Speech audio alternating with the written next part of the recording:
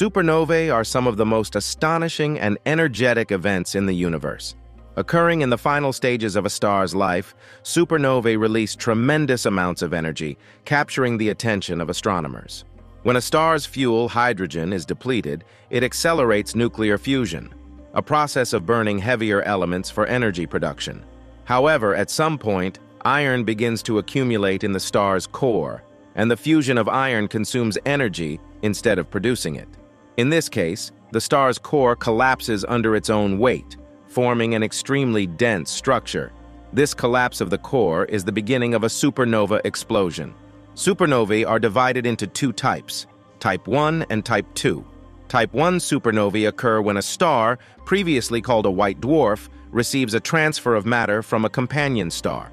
This transfer causes the white dwarf to reach a critical mass, and a rapid chain of nuclear reactions occurs in the core, triggering a supernova explosion. Type 2 supernovae occur in the final stages of massive stars. These stars cannot sustain energy production as their hydrogen is depleted, eventually leading to core collapse and explosion. Type 2 supernovae explode with greater energies, and during these explosions, the outer layers of the star are scattered into space. Supernovae contribute to the formation of new elements in the universe. The enormous energy released during the explosion leads to the synthesis of heavy elements, which are then used in the formation of other stars and planets. Therefore, supernovae are the fundamental source of the universe's chemical richness. In addition, supernovae provide an opportunity to observe the death of stars, which is difficult to determine at cosmic distances. Moreover, the observation of supernovae is also important for understanding the formation of black holes. Some supernovae can also turn into black holes due to the complete collapse of their cores. This process compresses the core due to the effect of gravity and creates a black hole. Supernovae play an important role in research conducted to unravel the mysteries of the universe and better understand the life cycle of stars. Before we talk about the exciting possibility of a star turning into a supernova in recent years, let's talk about the Orion constellation where this star is located. The Orion constellation has been regarded as a fascinating figure in the sky throughout human history. Associated with the story of Orion the Hunter in mythological tales, this constellation is located in an easily observable position that can be tracked throughout the year. Orion is known as a powerful hunter in Greek mythology, and the shape of the constellation is represented by the bright stars on Orion's shoulders. One of the most striking features of the Orion constellation is the triple Orion's belt. These three bright stars, named Alnitak, Alnilam, and Mintaka, make Orion's belt a visual focal point in the sky. At the same time, these three stars can be used to determine the position of many other stars in the sky. As for his shoulders and feet, which earned him the title of Hunter, the star representing the western shoulder of the Orion constellation is Betelgeuse. This bright red supergiant is a prominent point of the constellation. Betelgeuse is a very large star and has a brightness that can be easily noticed even with the naked eye. The star representing the eastern shoulder of the Orion constellation is Bellatrix. Its name means female warrior in Latin.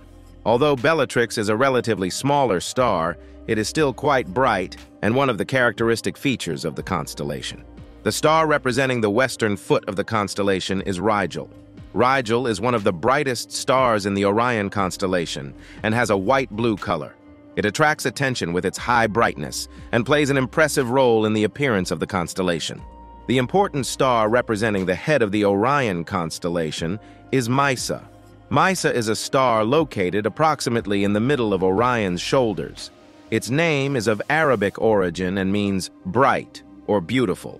Mysa, like other stars in the Orion constellation, is a very bright star. Its appearance is in white and blue tones. The brightness of Mysa marks a distinct point in the sky in the head region of Orion. This star is one of the characteristic features of the constellation and is an important reference point for observers. Mysa, representing the head of the Orion constellation, is considered an element that further enhances the mythological and visual appeal of the constellation. This bright star in the sky is a piece that emphasizes the majestic and impressive appearance of Orion and attracts the attention of observers. When his head, shoulders, feet, and belt are combined, Orion's hunter appearance is complete. The Orion constellation also contains many interesting celestial objects. M42, also known as the Great Orion Nebula, is one of the best-known and brightest nebulae. This magnificent nebula reveals a structure containing young stars, gas, and dust during star formation. In addition to the Great Orion Nebula, a series of nebulae and open star clusters, also called Orion's Sword, are located in this constellation. These celestial bodies attract the interest of astronomers and amateur astronomers and offer an important research area for understanding the nature of the universe. Observing the Orion constellation, watching the dance of bright stars in the sky, and traveling in the depths of the celestial bodies it contains allows people to witness the boundless beauties of the universe. While serving as a guide in the sky, this fascinating constellation also invites observers to an adventure full of information and discoveries.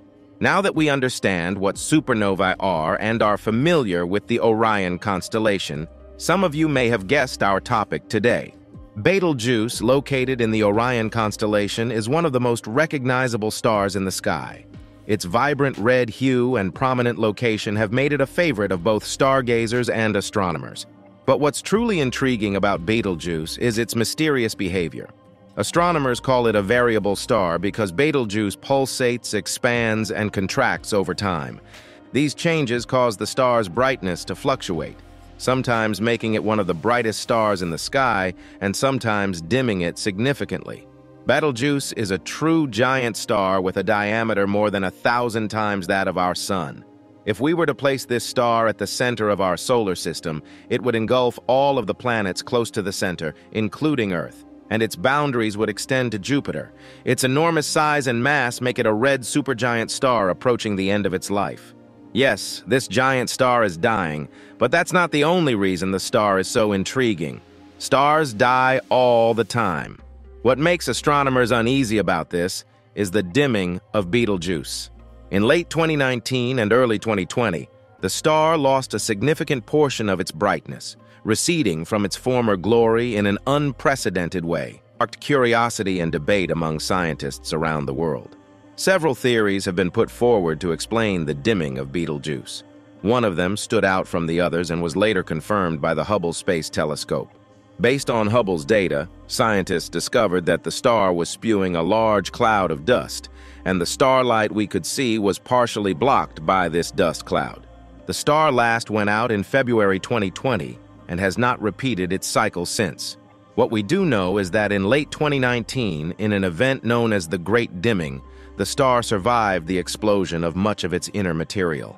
Its surface was moving like jelly on a plate, and it had lost its natural 400-day breathing pattern that had been going on for at least 200 years.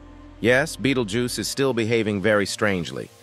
One day in the future, it will reach the end of its life and explode as a bright supernova. But no one knows for sure when this will happen, except for a team of scientists. And according to them, the explosion could happen right now as you watch this, or in the very near future. If astronomers had to predict the next star in the Milky Way to go supernova, their bets would most likely be on Betelgeuse. This bright red supergiant, also known as Orion's Shoulder, is nearing the end of its life, and its distance to Earth is less than 1,000 light-years. How close is Betelgeuse to becoming a supernova, and will we be able to see this transformation? All of this is a big mystery. Astronomers suggest that Betelgeuse could explode within the next 100,000 years. This time frame is short on a cosmic timescale, if not for humans, and this is a bit disappointing for us. But our calculations could be wrong, and this great show could happen right before our eyes at any moment. Hideyuki Aoki and his colleagues from Tohoku University in Japan, in their new study, suggest that the star may be at a much more advanced stage in its evolution, and that the explosion may be much sooner than we think. So what are they basing this on? Of course, on the vibrations of the star. Betelgeuse's vibrations resemble breathing with unstable and overlapping overtones. We can describe overtone as one of the frequencies in the star's internal structure becoming dominant after the frequencies overlap. These vibrations also provide information about the internal structures and matter distributions of stars. Following the brightness of Betelgeuse in the last century, astronomers recorded changes in the star's brightness in periods of 2,200 days, 420 days, 230 days, and 185 days.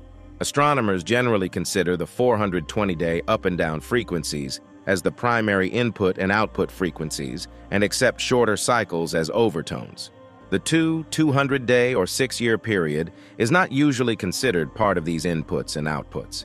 These periods are referred to as a long secondary period, a feature of unknown origin that is common in 1/3 of supergiant stars. If the 420-day period were the primary cycle in Betelgeuse's cycles, Betelgeuse's size would have to be between 800 and 900 suns. However, Aoki and his colleagues point to the fact that this assumption may be incomplete. If the 200-day cycle is the primary cycle in Betelgeuse's brightness cycles and everything else is overtone, then the star would have to be a more massive star, 1,200 suns in size, wider than even Jupiter's orbit. The larger the size of the star, the further along in its life cycle it is expected to be. Stars like Betelgeuse grow big and live fast. Like the Sun, these stars first begin to burn by converting hydrogen in their cores to helium. Then they quickly convert this helium to carbon. The carbon then burns around the core to transform into other heavier elements. Lighter elements burn in shells, causing the star to swell outward as if it were a hot plasma balloon. Aoki and his colleagues use computer simulations to track the evolution of stars from birth to old age, calculating the vibrations they should see at each stage.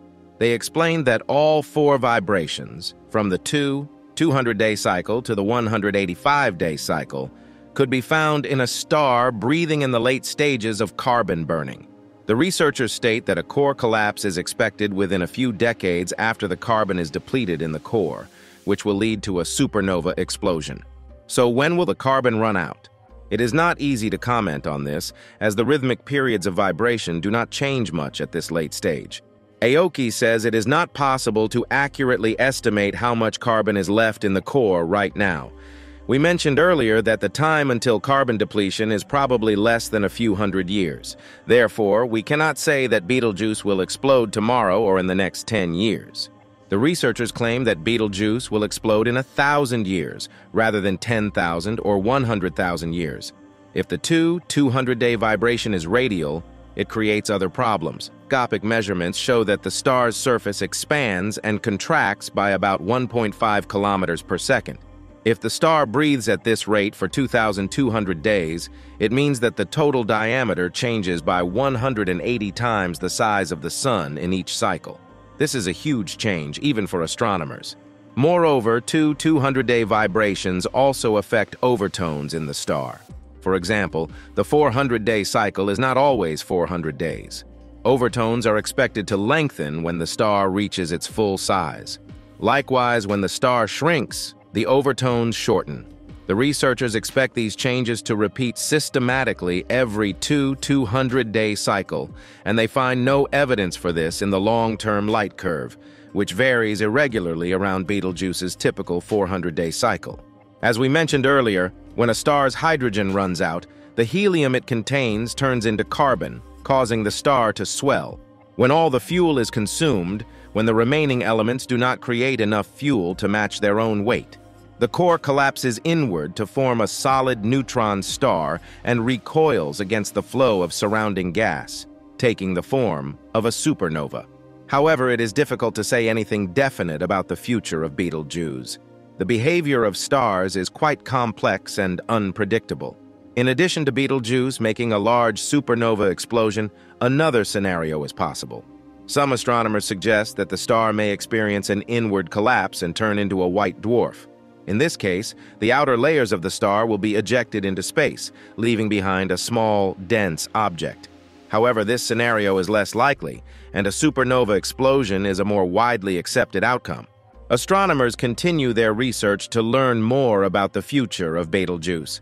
Closely monitoring the star with telescopes and other observational tools plays an important role in studying its changes and behavior. This research will provide important data that will help us understand the large-scale events of the universe and learn more about the life cycle of stars. Betelgeuse is a red supergiant star that is at least 8 million years old. It is believed to be in the final stages of its life cycle as it has depleted the hydrogen in its core. So will we be able to watch the Betelgeuse explosion? If we could live for a few thousand more years, of course we would. Imagine what a magnificent sight it would be, wouldn't it?